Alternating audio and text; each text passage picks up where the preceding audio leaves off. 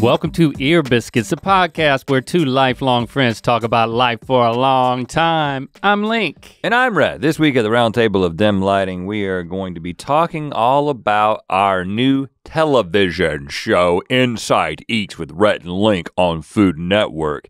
And this isn't- And Discovery Plus. This isn't like we're obviously gonna be talking about the show on all our other things that we do and trying to get you to watch it. This is not a promotion. This is not a promotional thing. We're two guys. You know us, Rhett and Link. We're friends. We own a company together and we try to make things happen in the media landscape. And one of the exciting things that's happening for us personally is this television show. Yeah, if so you we're gonna care kind of get enough into about us to care about the stuff that we care about, well, it turns out we're pretty excited about this.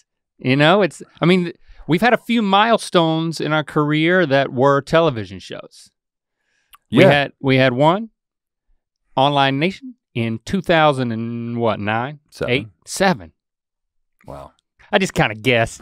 You're my safety net of numbers and time. 2007, and then Commercial Kings on IFC. You can get 2010. Nope, 2011. Oh, are you serious? Like 2011 is like the year we moved to California because of that television show. Yeah, so many here memories. Almost 11 years. So many memories. But we're gonna be talking about like, how does this happen? 2021, we got another one. How does one find themselves on a television show? And then what happens when you begin to produce said television show? Like, what are the steps in this process? And what did we learn? And how did we feel?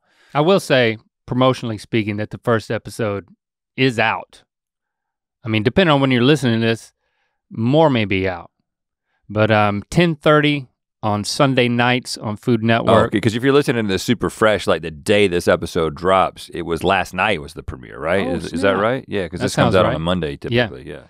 Yeah, so 10:30 Sunday nights. And I was wearing this shirt in the premiere episode. I just thought I'd do that. Oh, there you go.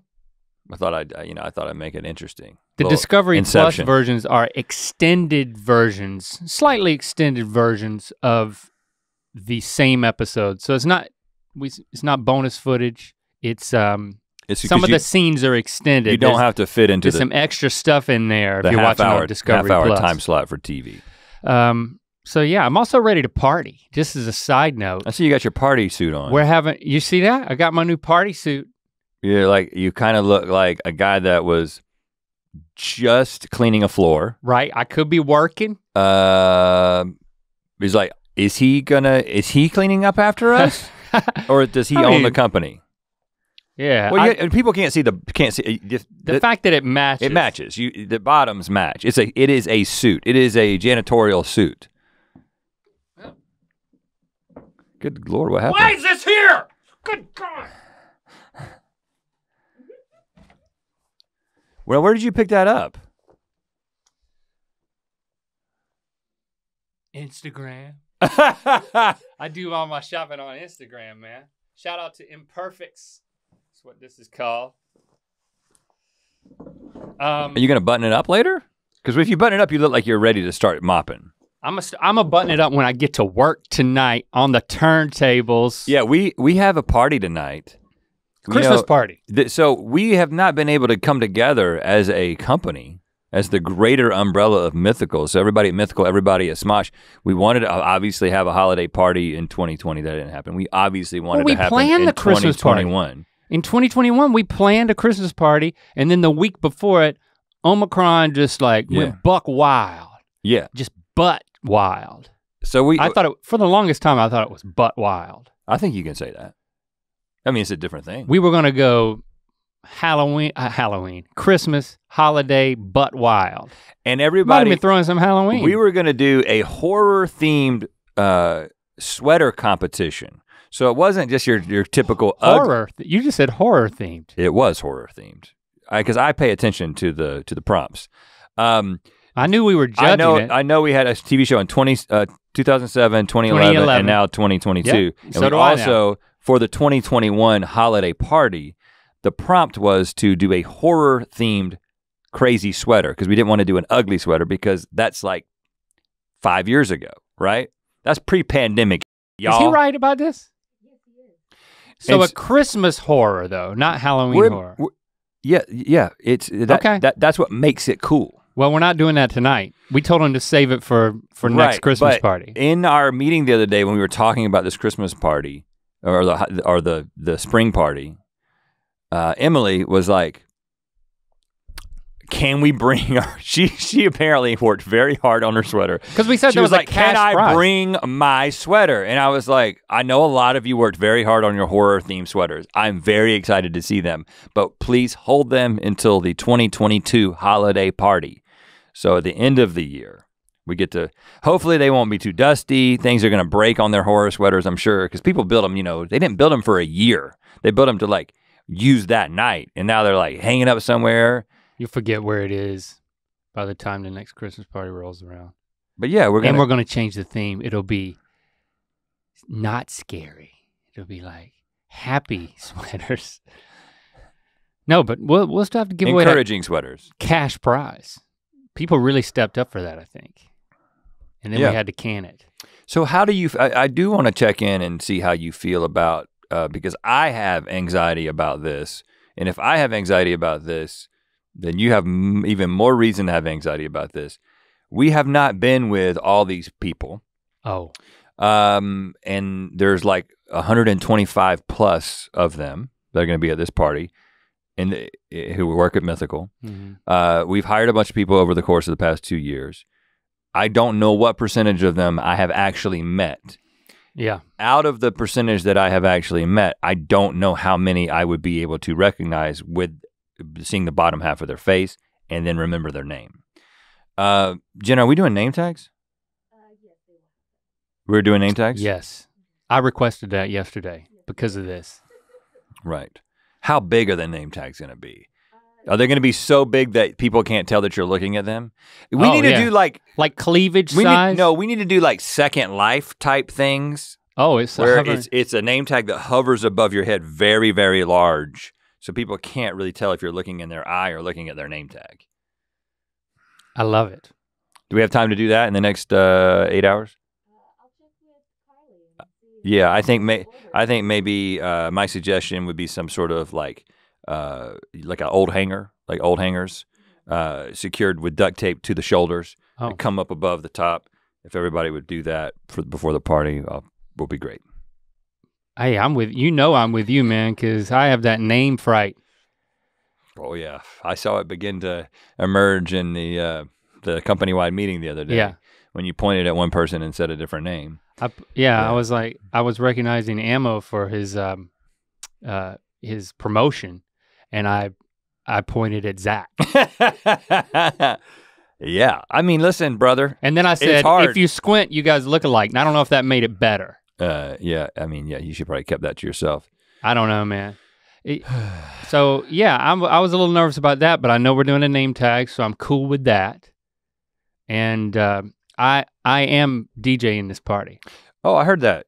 That's why you're wearing the outfit. Yeah, that's my DJ outfit. But I don't, and my name is DJ Rhett, by the way.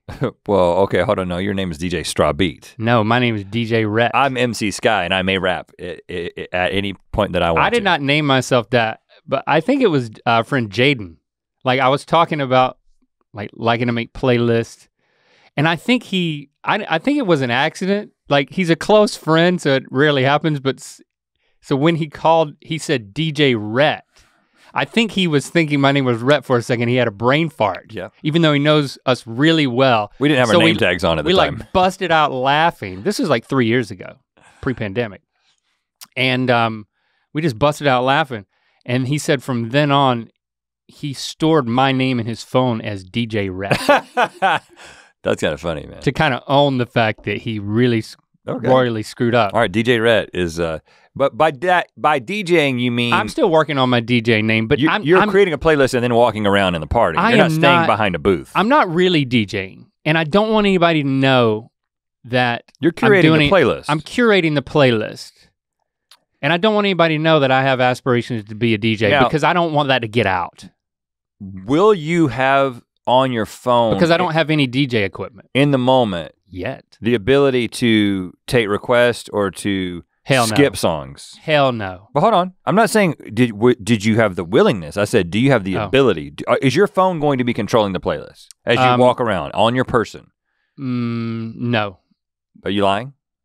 Yes, no. I'm not, it's a laptop, dude. Are you lying? Yes. It's a laptop. Well, at least we're being honest. It's a laptop. You really can't, without the proper equipment, you can't really DJ. I mean, like making a playlist is just like a hack way to do it because that's not DJing. That's the only level of DJing that I am actually comfortable endorsing though. Really? What do you mean? For this party. Endorsing? Yeah, I don't want to seem like I'm trying to. Like we did a party one time because we're doing it in the parking lot. And we did it before in the parking lot and we had a real DJ who was like at the thing, was at the booth, was at the turntables. Yeah. And I just felt like it was unmemorable. It may have been too high key for us. Well, I'm taking some risks.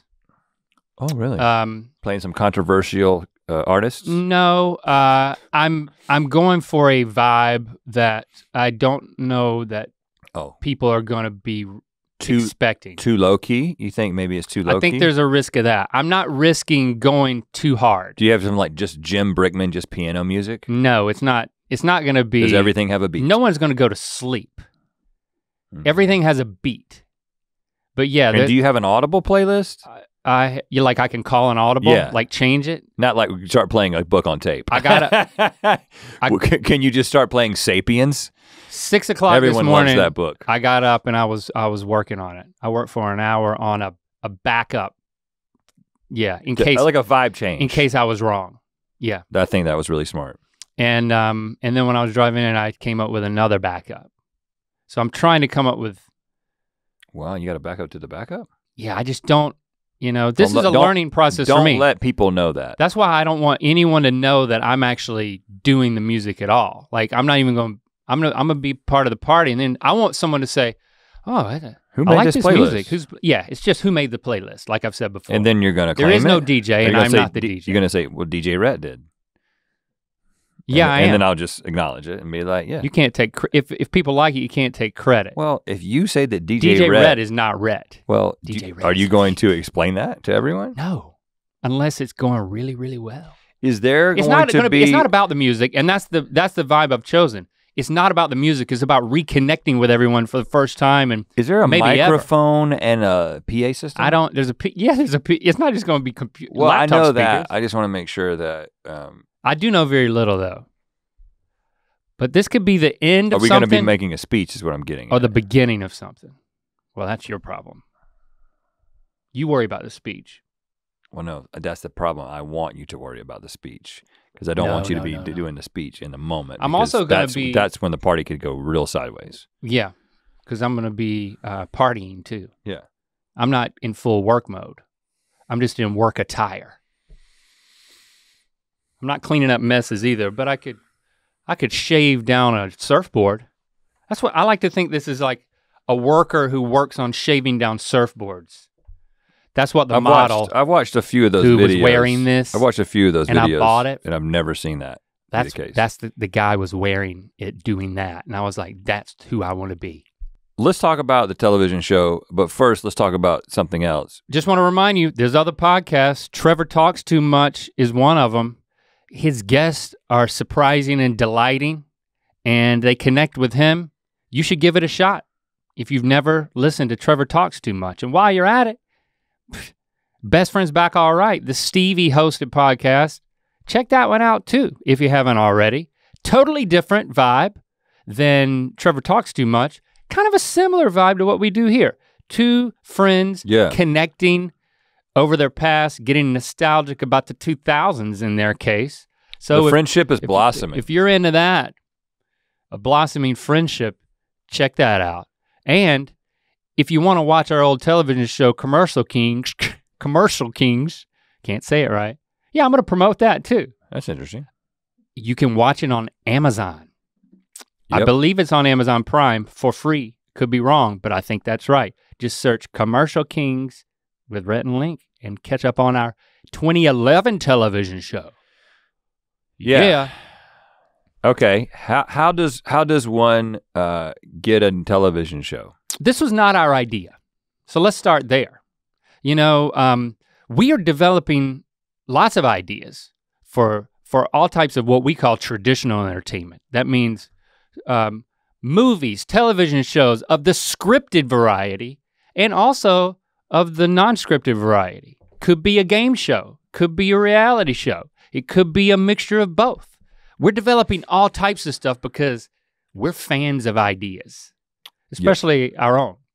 But we're also open to other people's ideas if they work for us. Like Ronstadt is a great scripted podcast idea that did not originate with us, but it was really exciting to get on board. Right, so every once in a while, people come along and say, hey, here's an opportunity for you guys to be involved in this project. And that's how this happened. So there was a show that was already in development, and not just in development, like it had been greenlit by Food Network to be a show. As far as I remember, yeah, but when you say in development, I kind of feel like it was pitched, they were like, yes. The concept at the time, the working title was Inside Our Favorite, or Inside Your Favorite. I think it was Inside Our Favorite. Inside Our Favorite with ... And our name was thrown out in like the pitch meetings. Would Food Network, Discovery Plus, what do you guys think about Rhett and Link? They could be perfect hosts for this thing. Inside Our Favorite, you go behind the scenes into the first way it was talked about to us was the people. Factories where all these people were working behind the scenes on like factory lines to create your favorite snacks and candies, things like that. So it was kind of like How It's Made, but more host on the ground, kind of exploring and experiencing what's going on at these snack factories. And then we were approached. And when we were approached, I think it's important to kind of establish the way that we see opportunities like this, right? An opportunity to host a television show, I would say 10 years ago, it was like, that's why we were in this game. We were doing what we were doing on YouTube to try Let's say 12 years ago. Kind of launch into, because once GMM started, kind of launch into something in the traditional space. But over the years, what we built here at Mythical and the stuff that we're producing has become the priority for us. And so opportunities like this they no longer have this, oh, this is the thing that we've always been waiting for, we've always been wanting, and now we're gonna throw all our time into this and throw everything else away. It's more like, okay, we're not going to stop doing Good Mythical Morning, we're not gonna stop doing this podcast, we're not gonna stop doing all the things that we're doing at Mythical. So the question is, can we make this work? Because it's not just a done deal that it's automatically a good idea, right? We have been approached for other things that we have said no to. But the condition for saying yes to something like this was, we will do this if we can be executive producers of the show, and Mythical can be a production entity on the show. So in other words, if we can make it our show instead of just being plugged in as hosts. Now we were approached not by Food Network directly, but by the production company that hatched the original idea and got Food Network on board and excited about it. That production company is called B17. They've produced a number of other shows. You should check them out. You should look them up. So B17 approached us. Yep. And their executive over there, his name is Rhett. His name is Rhett. I was like, okay, we have a connection. He might but be a maybe DJ. some confusion. He may be a DJ. No, he never brought that up. I don't know, you don't know that. People don't wear it on their sleeve. Well, if he did, he'd be called DJ Link. Okay, that clears it up. I thought about, I'm not even gonna tell you that I've thought about other DJ names because I just don't want to put too much energy out there in the universe about my aspirations. I want it to be something that just kind of never happens, or it just happens on my own terms. So I'm gonna stop talking about it. Good. That. But yes, and they had experience B17 had experience with, making shows with like internet talent, and we liked what they had done. We liked them. And the thing is that I kind of set it up like, we're only gonna say yes if we get to be like the creative force behind the show or whatever. Made us sound like souls. Well, but the thing is but that I don't think we were. That's what B17 and Food Network wanted. They were, in other words, it's like, you don't want a host who's just like, I'm gonna come in here, I'm gonna do my thing, and I'm gonna leave. You actually want somebody who's like, no, we wanna be involved, we wanna make the show our own, we wanna be engaged, we wanna be passionate about this thing. Yeah. And also, we're really, really, really busy, and we can devote about a day to shooting an episode. Just FYI. You know what I'm saying? Yeah. And it wasn't like, oh no, we can't do that. It was like, well, okay, actually that's what we were thinking too, because, with all the stuff that's being made in the world right now, they're not just throwing out massive amounts of money for the budgets on these shows, right? It's like people are trying to make shows much more efficiently than they used to. So being able to produce something in a day or shoot something in a day is actually the page that everybody was already on. So then we started asking the question like, all right, this loose concept, it totally makes sense why they would approach us. We've tried all this food, we've eaten all these snacks, we've kind of positioned ourselves as your buddies behind the desk who eat all the stuff for you to tell you if you should eat it. Yeah, people who taste things and talk about it. Right, not chefs. if I didn't have to clarify that, I didn't think I had to clarify that. Yes, but not chefs, but food adjacent, or well, actually directly related to food, but not guys who make it, just guys who eat it, just like you. Food friends. And then the process started. It was like, well, could have called it that. Food friends. Well, we got close to calling it something fair. It was called something else at one point. Well, we can get into that a little bit. There was a couple of things happening sort of behind the scenes. And so there was a desire to differentiate this from just kind of going into a factory and just dealing with snacks. It was like, can we expand that into just America's favorite food brands? So that might be a restaurant, it might be somebody who makes a snack, but just a food or a place that makes food that everyone kind of knows and relates to and has some sort of point of reference to. Yeah, which is kind of our mentality on Good Mythical Morning. The more we can pull from and experience well-known brands, whether that's fast food brands, sit-down restaurant brands, or different types of potato chips or cereals, or whatever stuff you can find in the grocery store or on the snack aisle. Like there's that connection that there's people that are passionate about certain things, and we're very passionate about certain things. So tapping into that passion and then saying, okay, well, let's peel back the curtain and show you behind the scenes there. But there's so much more than just that whole factory thing anyway, that like this show can be more expansive. And then it got more exciting.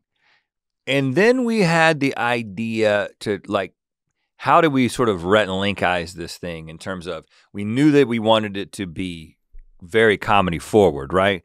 And we also knew that we wanted it to be very curiosity forward, because those are kind of the two pillars of our brand, curiosity and comedy. And so that was when we established this idea of, what if there was sort of an off the wall, sort of out of left field question that we want to ask about this particular brand? Like when we think about Chipotle, this is what we think. When we think about Cheesecake Factory, this is the question that comes to mind for us. And then can we craft an episode around that question and kind of going behind the scenes to answer that question? Before Chipotle or Cheesecake Factory became actual episodes, do you remember the first example we talked about? I do remember, because I came up with it in a phone call. Yeah, it's like we were having these working meetings with B17. Me, you, Stevie, and our development executive at the time, Mallory. We were, we were kind of like shaping it. It was fun. And so we were coming up with, I remember it was a very preliminary conversation. We were talking about this like line of questioning, being inquisitive, right. And could one question become like a starting point for an episode, or maybe a through line for an episode? But when you're brainstorming, when you speak in abstract terms, you can only get so excited. And so if in those moments, on those like nascent calls, we can throw something out there that you can rally around, it makes all the difference in the world. And so that's when you threw out the example. I don't remember how I phrased the question. I thought you said you remembered it. No, I know the question. The question was about the foldy chip. Yeah, like say we were going to a potato chip factory to look at, like, we're a big fan of Lay's. Let's see, we could go to a Lay's potato chip factory. And I think the question was essentially, how do the foldy chips happen, and how does this brand feel about the foldy chips? And that came from the fact that you have talked about how you like the foldy chips. You prefer the foldy chips. You go after the foldy chips.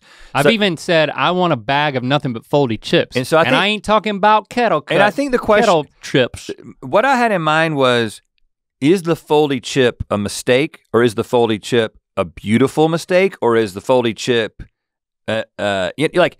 Is it an accepted error, or is it part of the design? So right. And how do the executives, how do the like executive chefs at the potato chip factory, or like the quality control people, we started salivating over these answers. Right. And everybody on the call got excited about it. So that became the clarion call of the curiosity associated with Inside Eats, and even though we weren't calling it that. And then of course, as this was developing, now first of all, everybody was like, yes, this is great. Now the process of, you gotta be making phone calls to, B17 is reaching out to all these brands, because you gotta be like, hey, these two guys here, you can go to their YouTube, you can see who they are. They're going to come to your place, and they're gonna sort of like go behind the scenes for this Food Network show. And I mean, not everybody is comfortable with us coming into their, finding out about what they're doing. But in some ways, I would say most brands were excited about it because, I mean, let's just face it, you're gonna be, after you watch an episode, you're gonna be hungry for whatever this thing is. But, I mean, you have to sell that because the show doesn't exist. And, there is a level of trust that a brand has to put on the line. And it's so easy for, especially when you get to like corporatized brands, like someone as big as Chipotle could easily have, somebody's job's on the line, and they could just wanna cover their own ass and say, well, there's just as much to lose as there is to gain. What if these guys embarrass us? I don't know exactly what this show is, but it is Food Network, and I can see other things these guys have done, and B17 did a good job. We're good boys. We're good boys. We're good boys. We're not gonna embarrass you too much. I mean, we've talked some food on our show just because, hey, you gotta be honest about what you like. But yeah, luckily, some very high profile brands, like Chipotle is huge, to get the vision for it and to say, hey, this could be great for us. And everybody could win. And we had to find 4 brands. So just to give you a little background on this. So right, season 1 of Inside Eats is 4 episodes. I mean, by 4 episodes, that's a short. That's how Discovery or Food Network is doing things right now. It's like, the first episode, first season, let's do 4 episodes, see what people think. At least they didn't order a pilot and then maybe we work on that and then no one sees it. If they don't like it, it's like we're gonna make an order. I feel like it's kind of an extended pilot because 4 is a short season, but I think you really learn a lot, as we'll talk about. Yeah. That then you can really take all that into account when they order more, and I certainly hope they do. Yeah, well, because we'll get into like how much we've learned in just doing the first 4, but so the brands that responded, actually.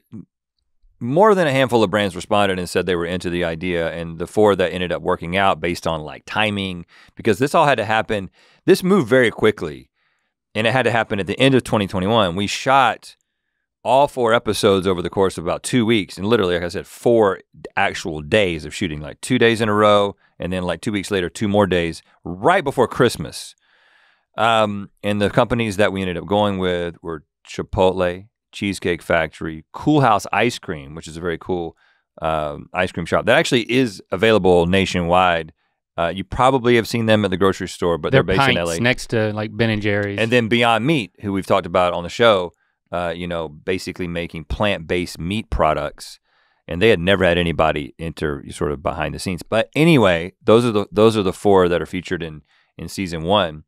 And for the first episode, since that's the one that you can watch right now, the thing that we talked about, because this is something that we've sort of talked about tangentially before, is this like, when you go to Chipotle, are you a burrito guy? You a bowl girl? You a quesadilla kid? Whatever. I'm not saying that that's who gets those things. I'm just. Are you a salad robot? Yeah. And we wanted to ask the question, does what you order at Chipotle say something about your personality? And maybe more specifically, does your personality, can we know things about your personality and then predict what you're going to get at Chipotle? Yeah, and in the least we thought, well, it'll be fun to try. Yes. And it was. So very much in the same way that we approach things on GMM, where we delve into boopity boop boop boop research and science, but we do it from a comedic standpoint. That's really how we approach the show, especially that first episode, because it was kind of a social science question. Yeah. For Cheesecake Factory, we knew we had to make the episode ultimately about the bigness of their menu. How could their menu be so large? Like, why? But also how? If you think about it, it's a crazy amount of dishes to come out of one kitchen that then is replicated in all their different locations. It's pretty wild. And then for Cool House, because they had, arguably pushed the flavors of ice cream just as far, if not farther, than any other ice cream maker. That inspired us to say, well, how far is too far? And would they let us develop our own ice creams? To answer the question, how far can you push ice cream flavor? Like, what is the limit that you can push it to? When have you crossed a threshold? Because we're willing to just dance all over that line. And each other's graves if they, whoever loses the competition. And then in Beyond Meat, the question was essentially, what is this process that leads to them being able to make something that is so meat-like? And something we were very specifically interested in is, don't you have to still have a familiarity with meat and like understand meat and sort of like meat? Because what Beyond Meat is trying to do, they're actually making a product for people who like to eat meat but would like to have a meat alternative either sometimes or eventually all the time. Yeah. But they're not trying to not create for health reasons or dietary reasons, for environmental reasons. Right. So they're banking on the fact that humans generally like the taste and texture and color of meat, but not everybody wants to eat that much actual meat. So how do you do that in a plant-based way? And for me personally, I legitimately enjoyed the process at every single place. The Beyond Meat episode for me was the one, it gets very scientific. It gets very specific and like, oh, this is how it happens. Now, there was a lot of surprise and awe. But there was also, for that episode, because this is all proprietary stuff, like they had never let anybody in. They never let cameras in their headquarters before. And so there's like a woman who's like looking at whatever's in the frame and making sure there's not some like secret formula in the back, because there's competition out there with plant-based meats. And so we got a lot of information, but we didn't get enough where you could be like, I'm gonna start my own Beyond Meat now. No, we got all the information, but then at the very end there was that Men in Black moment. You remember? Oh, yeah. On the way out? Yeah. I think that was just like a Tussie deodorant that somebody held up in front of us. A Tussie deodorant. You know Tussie? Tussie. Tussie. That's my favorite brand of anything. And it kind of is like circular. Tussy. Tussy. Well, the great thing about Tussy is that can we do an Inside Eats on Tussy? Well, I hope so. Can we talk about how we used to take No. Sharpie and change the T to a P? No, we do not. You do not eat Tussy. It's a deodorant. Can you eat Tussy? Okay. On season 2 of Inside. I won't even say. I'm not even gonna say it, man. So we're deciding that this is gonna be our approach. Let's move to actually filming these things. Cause it was, first of all, coming out of the pandemic, there's still a lot of safety protocols, a lot of masks being worn up until the second of us actually being on camera, lots of testing happening, super safetyness. Well, I want to talk about the team that was kind of working behind the scenes as well to kind of make it where when we showed up, everything was gonna go as seamless as possible. So our showrunner, TJ Chambers, who is, I would say more so than us, the hardest working person in this whole endeavor, right? I mean, that dude worked his ass off to help make this show happen because he's basically worrying about everything from the very beginning to the very end of like delivering the trailer. Oh yeah, shaping and protecting the tone of the show and really shepherding our wishes and the network's wishes and creating something that is not a compromise, but is the best of both worlds. Yeah, and he's kind of a jack of all trades in a lot of ways because he is a writer. He's a writer, he's a producer, he's a director. There's a lot of things that are happening behind the scenes and then when we're producing it. And he's more of like lots of comedy experience. Well, and because what we knew we wanted, right? Because our experience with Commercial Kings, and if you go back and watch Commercial Kings as Link asked you to do earlier, which I guess is on Amazon. Yeah. You'll Amazon see streaming. there was a very specific convention that we used back then called OTF, on the fly interviews. So the way that we would shoot that show is we would work with the business, we would make the commercial, and then we would kind of take stock of like what just happened and can we just stand you guys in front of this building right here and ask you some questions so you can, just like a reality show, just like they do on The Bachelor or Survivor or whatever. Yeah, or every HGTV You just show. talk about what is happening and in the present tense. We'll use that to sort of piece the story together. We knew that we did not want to do that for like 7 different reasons. Number 1, I don't like that convention. I feel like it's done a lot. It's kind of overdone, but also it traps you into whatever you said in that moment. It ends up seeming kind of canned. We like voiceover. We like being able to look at what we have done, look at what has been created, look at the footage that we actually have, and then make decisions about how we want to piece it together. And it's also an opportunity to really nail the comedy and change jokes because you're not gonna go back out to that building and stand in front of it again, but you can just simply voice over something different. Well, on Commercial Kings, we were really burned because we got into the edit process and we were like, we really need to cut to an interview, guys, introducing this next thing or bridging from idea A to idea B.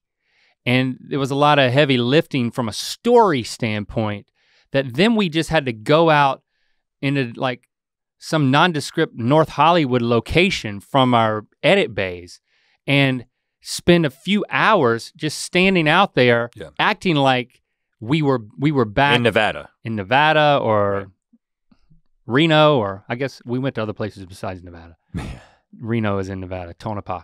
And it was a lot of work and it's not our best work. No. It's really hard to do. Especially as 2 people, because we ended up scripting them and that's when it got, just so that we could get it done. And then it was like. And with a voiceover, knowing that it's scripted is just, everyone knows. Of course, yeah, you guys are now reading this thing that you've written. It's narration, and of course. And people, it's more of an acceptable convention and more flexible, all those things. But we actually. Best decision we ever made. We brought for the show.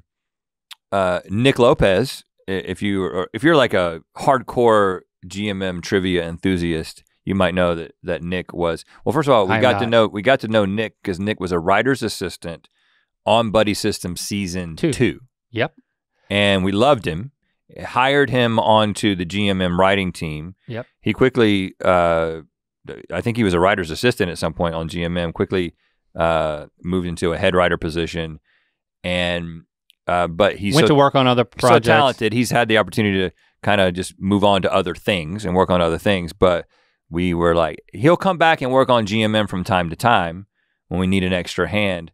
But we were like, and I think it was Stevie's idea was like, oh, we should talk to Nick because he understands our voice. The show is not written per se, but if you're gonna go into like, oh, we're going into this situation where there's this guy who is the head chef at Chipotle and we're gonna be asking a bunch of questions, Nick is able to be like, here's some paths that you can go down. Here's some conversational paths you can go down. Here's something that you might want to ask. Here's a little fun fact that you might want to bring up. Here's something that I know that he knows because we got it from a pre-interview that you might find a way to reveal in the conversation. Like you can get at this in a funny way. So Nick did a lot of work there along with TJ to kind of, like when we got to set on that first day, which Chipotle was the first episode that we shot, as a matter of fact. Yeah. I'll just say, my back, you know this is what happens a lot of times with me when we're moving into a new project. That's right. My lower back goes out and it's just something that I haven't quite got a hold on and I don't know why it always happens. But my back stress had, well, yeah, well, I know that's why it happens, but I don't know specifically. I don't know how mechanically all this stuff happens. But my back had seized up and it was like a 9 on a scale of 1 to 10 in terms of like how bad my back can hurt. So whenever you see Rhett walking. That whole episode, my back is. He's walking fine. I am in extreme pain that whole episode, but I will hand it to myself. I did a good job of setting like compartmentalizing the pain in terms of like when we were in a conversation and just being in the moment and trying to be in a comedic headspace. That sucks, man. But you I mean, it's definitely akin can tell to like almost like a migraine almost, you know? Migraines are worse. Migraines are worse, when the pain is localized in your face, in your head, which feels like the center of your person, I think that's a lot more disrupting than like, I am hurt, my lower back is killing me right now, but I'm still up here. Your face can be I can go completely into my head and just exist in my head like that brain on Teenage Mutant Ninja Turtles. Yeah, Krang. Yeah. That's basically, I was embodying or channeling. Crane is his name? Krang, yeah. You did good, Rhett. And I was using the Krang voice the whole time, if that helps explain it. I was not in any pain. I had some jitters, you know? It's like, okay, we're dusting off the dust. Not only of the pandemic, but like experiencing an entire new crew and in a place where it's like, we're just starting this thing. Everybody's watching closely from a protocol COVID standpoint to like a performance to like, what is this show gonna be to the network standpoint. But I think one of the main things that I feel great about with this show, and I felt it very early on, the first time we shot something was that first scene. First thing we shot was around back. This guy pulls up and he's unloading all of the raw materials, the vegetables and the chicken. So when you see this, Chipotle. Just so you know, when you watch this on the show, this is probably halfway or maybe even a little longer than halfway through the episode when we approached this guy unloading the stuff in the truck behind the Chipotle. First thing we shot. That was literally like we were doing our like hair and makeup and inside the Chipotle that we were shooting at. Right. And then they were like, okay, this is your first scene. Because again, everything has to be shot according to when things are happening. And then later it's pieced together to make a consistent narrative. But so yeah, us walking around that corner and making that Law and Order joke was the very first thing we shot with Inside Ease. Yeah, and we're like, we got a couple of questions for you. And he's like, how are you doing? I was like, oh, you're gonna start with the questions. And it's like, all right, we're in the mix. This is happening. And we were off to the races. It felt great to say at the end of that first day, or even halfway through the first day, that my main concern had been alleviated, which was, are we gonna be in our zone? Are we going to be this ourselves? Are we gonna be comfortable, confident, and having a good time?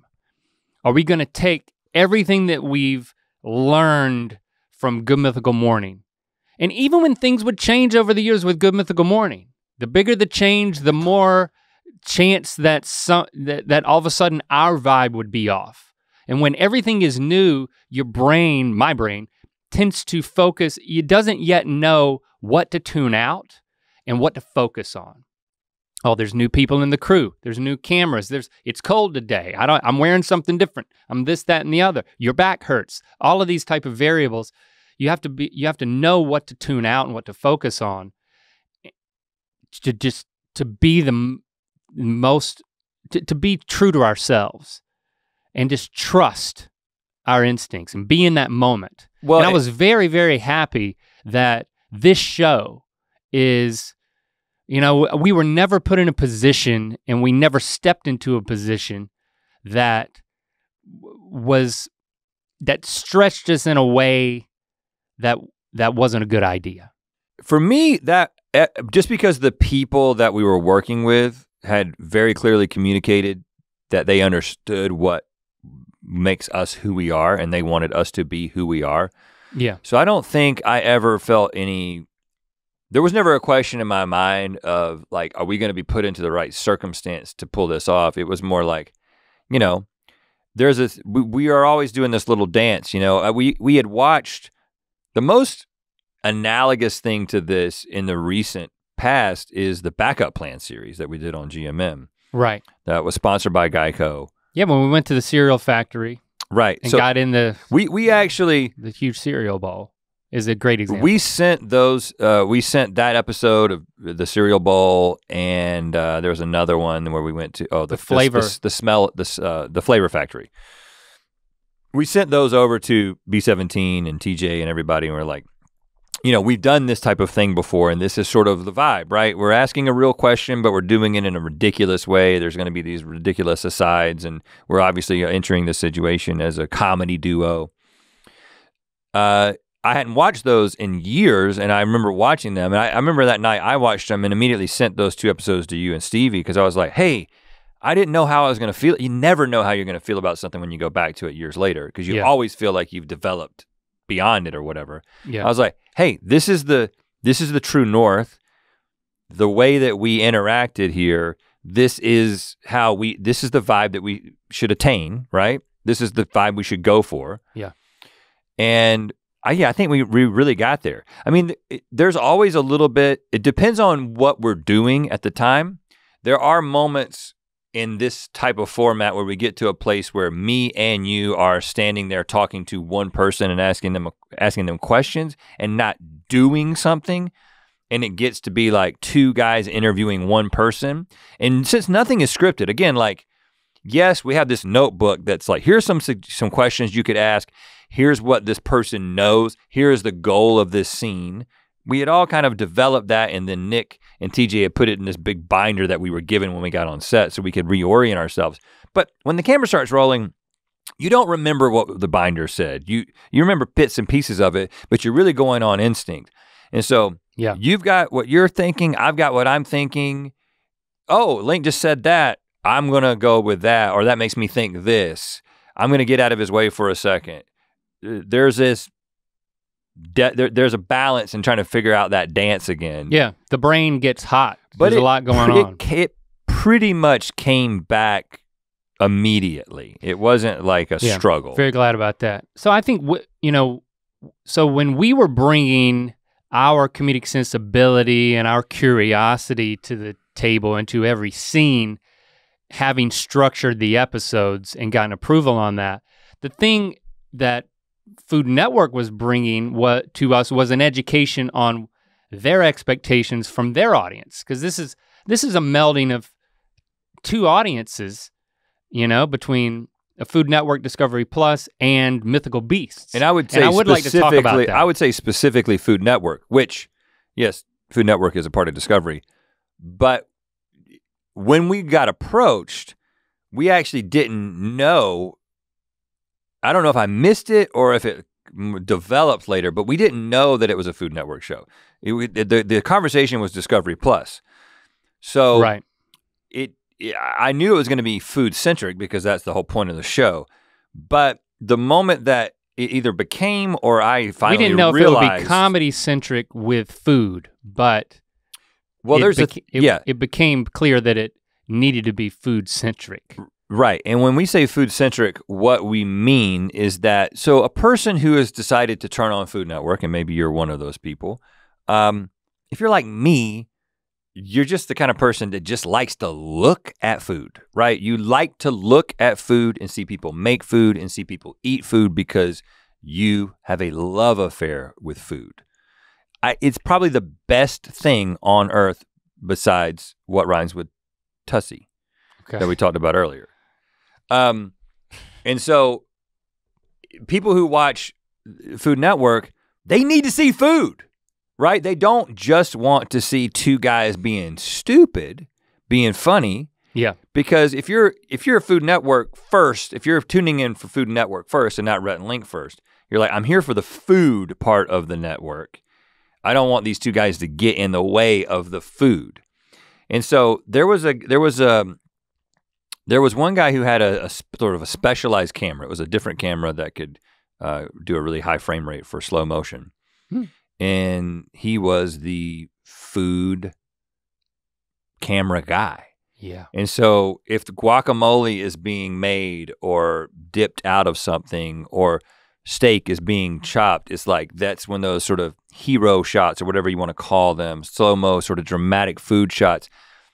He was getting and as he was getting all this footage, me not really understanding the show that we were making yet, I was like, wow, he's filming a lot. He's filming all this food, but like, I mean, it's gonna be us on camera, right? It's like, I mean, it's gonna be the funny guys on camera, right?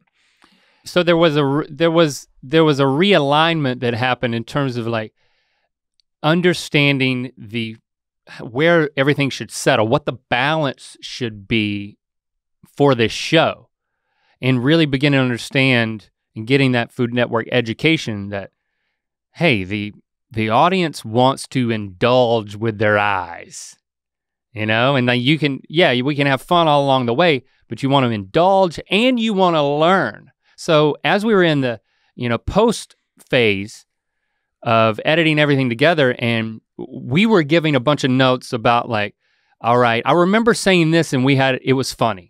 Or I remember Rhett said this, or like, there's 3 things from Rhett, there's nothing from me. Let's have a little bit more balance, or vice versa. Like we would give these type of notes, right? Or this is a runner, I think we can have a throwback, comedy notes. Yeah, the thing that we're interested in. And then the Food Network notes would be like, we need to understand more of the process. That you started making the guacamole, but we don't know what you didn't reveal what the final ingredient was. It didn't come together. It's like, you gotta have, if you're gonna go into this guacamole moment, well, it needs to have a beginning, middle, and end. You gotta have a satisfying conclusion so that people feel like they've got the full guac experience. And it totally makes sense. And you wanna see the guac, and hey, if there's a fact about how many avocados Chipotle goes through in a year or a week or whatever that fact was, that's an interesting thing. We didn't ask that in scene, but we can pull a voiceover. We can change that. And whenever you start to learn these things, like, well, now let's add another layer where we're doing some animations that illustrate the things that you're learning from a culinary standpoint. And I think the point— so that was added to the show. I think the point of this, like, what I'm hoping that you listening will take from this discussion is, if we made this show and we were making it for the Good Mythical Morning audience, we were going into Chipotle and asking this question and then putting it onto an episode of GMM or as an episode of GMM like we did with the backup plan. Because you're tuning in to Good Mythical Morning, we think primarily to hang out with us, then it's gonna be almost like 90 to 95% just us being us and using this canvas of Chipotle as an opportunity to be funny, right? Yeah. But because the intended audience is first and foremost someone who's interested in food television, Food Network, it is a food show first that we are then bringing all that Rhett and Link ridiculousness and curiosity into. to kind of create more of a balance. So while I do think it is the most, I don't want to say it's the funniest show on Food Network. I mean, I think Guy Fieri is very funny. But I think it is the most like intentionally comedic show on Food Network. You know, and shout out to Alton Brown, who we still want to have on GMM. Yeah. You know, he did more of the sketch thing at the top of his show, or one of his shows. And you know, that's another thing that we did succeed at starting with comedy. Like there's basically well, let me clarify real quick. sketch I just made it sound like I was saying that Guy Fieri is unintentionally funny. No, I'm just saying that like he's coming in there first and foremost as a chef who happens to be very funny.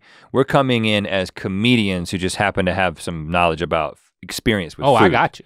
You know what I'm saying? I got you.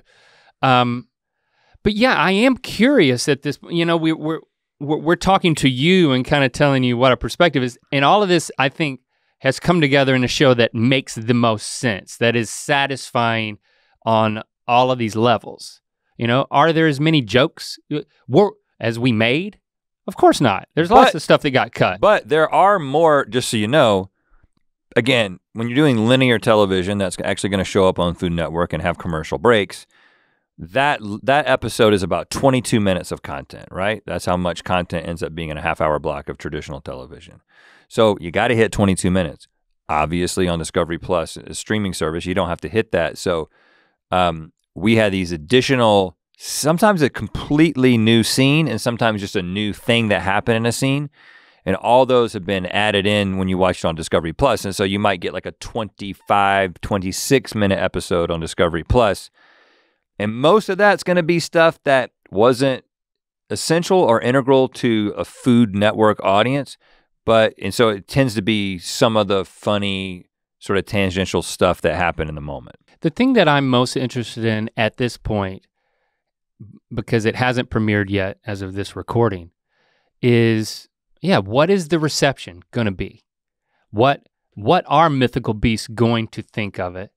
What is the Food Network audience gonna think? How are we gonna find out what non-Mythical Beasts think? Like, where are we gonna get that feedback? I'm sure we'll find that out. You know, it's like we'll have to go to other places and other ways that the show is posted online, or promos of it are posted online, just to, you know, to tap into that buzz. But I'm interested because, again, it's like every time you put something out for a new type of audience, it's like, well, are they gonna hate one or both of us? Well, and I just know, you know, I know that with the way that I do things, it's like I'm not for everybody. I'm not for everybody. So I'm kind of prepared for that. It's like, but I don't, and if that's the reason that the show doesn't work, so be it. Well, I guess the show ain't gonna work without me. I'll just have to do season 2 alone. No, or maybe I'll do it with DJ Rhett. No, this is your opportunity to say, people don't like me either. That's true. A lot of people don't like me. Maybe more people than don't like you. Right.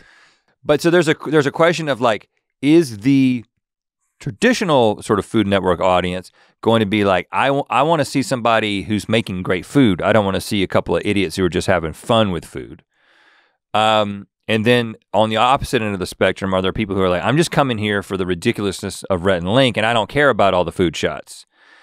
Because we have made a show that is a compromise between what both parties want.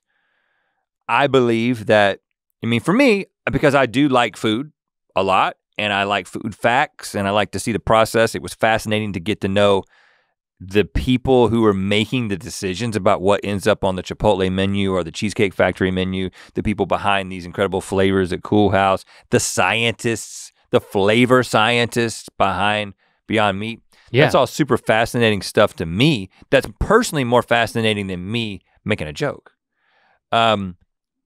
So I feel like it landed in a great place. I do too. I'm very proud of this show. I was very proud of Commercial Kings. And if we had the opportunity, if they had ordered more, we would have turned a corner and it would have gotten that much better. But the core of that show was something I'm very, very proud of, and I wish they would have ordered more. I'm glad that they didn't, because Good Mythical Morning may have never existed.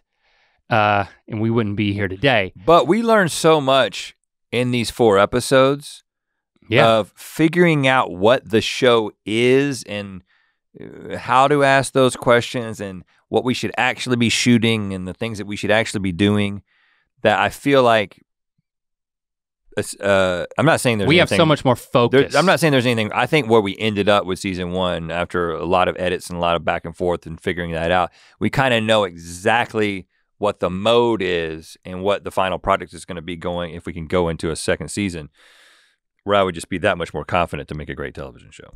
But we've experienced enough to know that, like, you know, it could go either way. We're very hopeful. We believe that this show has legs and we want to keep making it. But, you know, there's so many factors, not the least of which is again, at this point, who knows how it will be interpreted, how we will be interpreted within like the Food Network programming. It's just very, because it is a different type of show that pushes the comedy more, and it's unique. So that's a good thing if enough people are ready for it, if they have, pun intended, an appetite for it. Now, I haven't made a definitive decision about this, but I am considering and strongly leaning toward not reading anything about the show.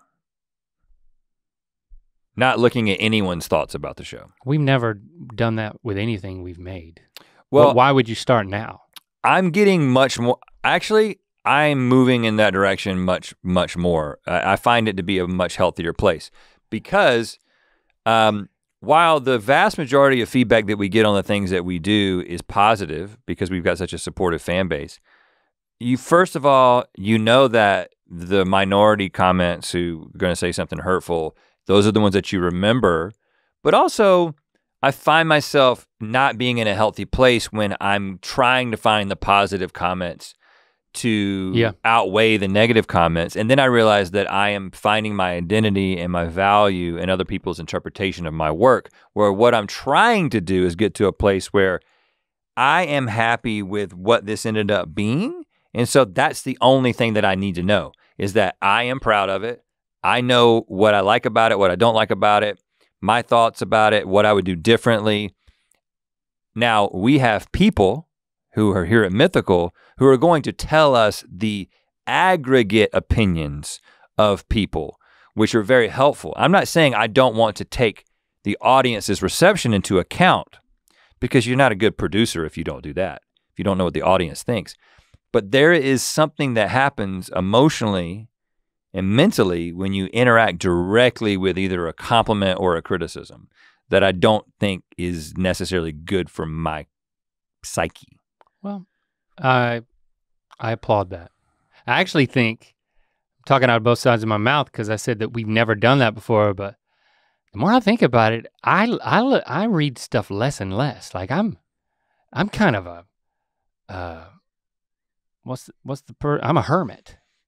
I'm like a social media hermit. Like, I mean, you tell me lots of things that I don't read, that they never cross my path. Yeah. So you're a lot more prone to it than I am. I think I'll probably end up just being like, well, I didn't end up reading anything. Well, it's things like, but a new project is I can be having a different than like the ongoing stuff. I can be having a good day, and then I make the horrible decision to like go and look at, and I haven't done this recently, I'm just saying, I'm back when it was a relevant thing to do. Look at the Goodreads reviews for The Lost Causes of Bleak Creek. Now, first of all, again, the aggregate of that book, the rating is very high, right? I'm proud of that book. Obviously, we're not novelists, and I didn't think it was gonna be like win the Pulitzer Prize, and we learned a lot in doing it. But I'm proud of what it ended up being for what it is. But there are people who come to Goodreads who see themselves as literary critics and then just write these scathing reviews. And some of them you're like, well, yeah, that's true. Or yeah, you're right about that. that puts me in, but I already know what I think about that process. I already know how I feel about that book. I already know how I feel about what we would do differently if we were to do a second one in the series or whatever. Yeah. So you're not learning anything. I'm only suffering emotionally. So as I try to release myself from things that I can't control, which is people's opinions about our work, what I can control is our work, right? I have an opinion about it, and that opinion can be incorporated into the next iteration, and it just feels like a much healthier place. So because of all the things that you were just saying about, yes, there's gonna be people who are like actively like, I don't want this on my network. I don't want these YouTube idiots on my network for whatever reason, for hangups that they have, or they just, like you said, they don't like us. They don't like our sense of humor. It's stupid, whatever. They don't like the fact that you're picky. They don't like the fact that we're not chefs. Feeling that they don't like my hair, whatever. I already know that there's people who think that. I already know that there are people who think we're insufferable. Do I need to hear them say it? So we also don't need them to change their mind. Right. We're doing just fine. Yeah. And so I guess what I'm saying ultimately is I don't think I'm definitely not gonna seek out any sort of, you know, I heard somebody say one time, like, never read your book review, never read your movie review. Like if we ever have the privilege of making a feature-length movie, I don't think I'm gonna read any critic reviews. I don't think I'm gonna go to Rotten Tomatoes. Now, I'm gonna know what the aggregate score is because you can't avoid it and somebody's gonna tell us. It's gonna be in some report that comes in an email. Everyone, your movie is currently at a 61, so it's certified fresh, but just barely. And most of the comments are about the choice you guys made to include the scene where the dog dies, and you really shouldn't have done that, whatever, you know. And so it was like, yeah, well, we shouldn't have put that in there. Yeah, I don't want to overstate it either. I don't want to be like, I'm just saying that like, what I've noticed a number of times is I'll be like, things are good right now, and then all of a sudden I'm reading something. And I just know what the weaknesses are. I'm not saying it ruins my day. I'm saying those things that you mentioned are things that we already know. People are gonna be opinionated about the way that we look, the way that I act, our non-chef. Like there's some targets on our back if you wanna be critical. But those are things that I don't wanna change about myself. The things that really hurt are the things where we know it's a weakness and we wish we could have changed it. Like that's when it really gets me, is that like— Yeah, but I think I guess what I'm saying— there are some of those things, but those are small. When it comes to these 4 episodes, there's not any gaping shortcoming. Yeah, I agree. I feel is like a big weakness. It is what it is. I agree with it's that. It's not, you know, again, it's not, I mean, we're not, honestly, it's like, are we trying to win an Emmy? No, of course not. I mean, yeah, maybe eventually, but we don't think that this show is gonna— No, it's like, I mean, some of my favorite shows ever, I don't know if they ever won an Emmy. Did Dirty Jobs ever win an Emmy? Yeah, so— maybe, I don't know. So what I think it deserves one. I completely agree with you that the stuff that I already know to be true, it's like this person thinks this thing and they perceive us in this way. Like that's not the stuff that bothers me. The stuff that bothers me is the stuff that I already know to be the case. Mm-hmm. That's like yes, we made this mistake or we did this thing wrong. And now people are basically recognizing that, and my worst fear of people finding out that we made this mistake and did this in the wrong way is coming true. Right. What I'm saying is from an emotional standpoint, I already know the mistakes that I've made. And I'm not talking about with this, I agree with you. I don't feel that way about this show. I'm just saying in general with the things that we put into the world. I have just found that I'm in a healthier place when I'm like, you know what was lacking about that thing that you did. Do you need somebody to tell you when you already know? And do you gain anything emotionally from it? So if I can have somebody else read all that feedback and then come to us and be like, hey, this is actually how things were received from a whole group, that's much less emotionally sort of unsettling than reading individual people say very personal things. And so I'm not saying I can't deal with it. I'm just saying after it happens, I think to myself, I could have not experienced that, and I would be having a better time right now. I would be in a healthier place. Yeah, I get it. This is not a GMM22 scenario. Oh, And you know that. of course. And I think that's my point. Yeah. You know, it's like we did that First We Feast snacked video. And I read those comments. And you get the people who they're not fans of ours and maybe don't have a point of reference for us. And yeah, I do remember the comment about me that was like, this guy just, he acts and eats like a 4-year-old. It's like, okay, well, this commenter is describing something that could have hurt my feelings, but the way I'm trying to grow is to not interact with the comment, but to acknowledge the comment within myself as, you know what? He's describing something that people are attracted to about my sense of humor and my persona. Yeah. That he doesn't get or doesn't prefer. And it's not for everybody. And you know what? So, I mean, but I was fully myself, and I'm very proud of it, and I don't expect everybody to like me. And I'm cool with that. I actually remember thinking, just trying to be cool with that. That's a good example because I remember thinking that when we left that First We Feast shoot. That I was like a 4-year-old. Yeah. I remember thinking we were really ourselves and we were having a genuinely good time just being ourselves and interacting with these snacks. And I am proud of what we did. The only thing I was pissed about was they didn't buy the right cereal. So that's why there was no cereal in the episode. And they also cut They edited out your beans. I did have baked beans and that was edited So just out. for the record, Rhett ate beans and I ordered cereal, but Raisin Bran is not Raisin Bran Crunch. And that's not, and by the way, Raisin Bran is not Raisin Nut Bran. Okay. And that's the one I actually ordered because I'm on that kick now. Raisin Nut Bran Crunch or just No, Raisin Nut Raisin Nut Bran, not Okay. Raisin Bran Crunch. But, so, not, I was pissed about that, but you know, mistakes are made and I knew when we came as a duo. it really isn't a big deal. When we came as a duo and we had all those snacks, I knew that something was gonna be cut out. But what I'm getting at is, even though when it came out, I did start scrolling through the comments. I stopped because I was like, hold on. You remember walking out of there and thinking to yourself, you did that the way that you wanted to do it. Now, anytime you venture outside of your protective bubble of your Mythical beast. your mythical beasts, you know that you're ready for, you're gonna get some criticism. And so again, I was like, yes, people aren't gonna like it. Some people don't some people just look at us and are immediately annoyed. I understand, I get it. I know people like that too.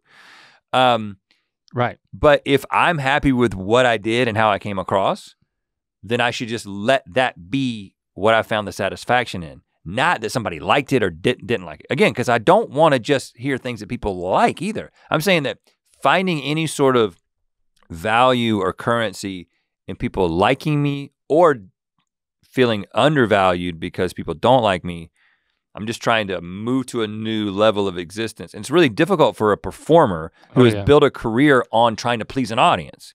It's just part of the ongoing struggle. So when we've got something like this, that's, again, I don't know how many people are going to watch the show compared to how many people watch Good Mythical Morning. I think less, given how many people watch Good Mythical Morning. But it's still going to be perceived as some leveling up. It's like the people back home in North Carolina, oh, they're all excited about the TV show because it means more to them, because they think that being on television and instead of having a YouTube show is like a fundamentally different, more awesome thing. And it's just how people think about things. And so you feel like you're stepping up onto some sort of pseudo pedestal. And now people are gonna be like, well, now that they've done this, now I've gotta have my opinion. And I'm just like, well, I already know what I think about what we did. I already know about the show, so I should not even hear your opinion. Does that make sense? Yeah. I got a little rec for you. If you wanna do some easy listening, I played this for you the other night. Jose Gonzalez. Yeah, I like him. He is Swedish. Well, he's from Sweden, but That's what I thought from the name. his parents are Argentinian. I was like, that sounds like a Swedish name. He's of Argentinian descent, but he was born and raised in Sweden, and he's got this this just totally soothing, just go into nature and listen to some Jose Gonzalez. His most recent album. Where's my phone? Got so many pockets in this suit. It's in your pocket, DJ Rhett. It's my top pocket. Listen to his album Local Valley, just to get some good bucolic vibes going on. Man, an introspective and autumnal folk and indie pop blend that's pastoral in experience. Jose Gonzalez, he's got a lot of albums. You're welcome. Hashtag Ear Biscuits. Let's keep the conversation going. Next week. To watch more Ear Biscuits, click on the playlist on the right. To watch the previous episode of Ear Biscuits, click on the playlist to the left. And don't forget to click on the circular icon to subscribe. If you prefer to listen to this podcast, it's available on all your favorite podcast platforms. Thanks for being your mythical best.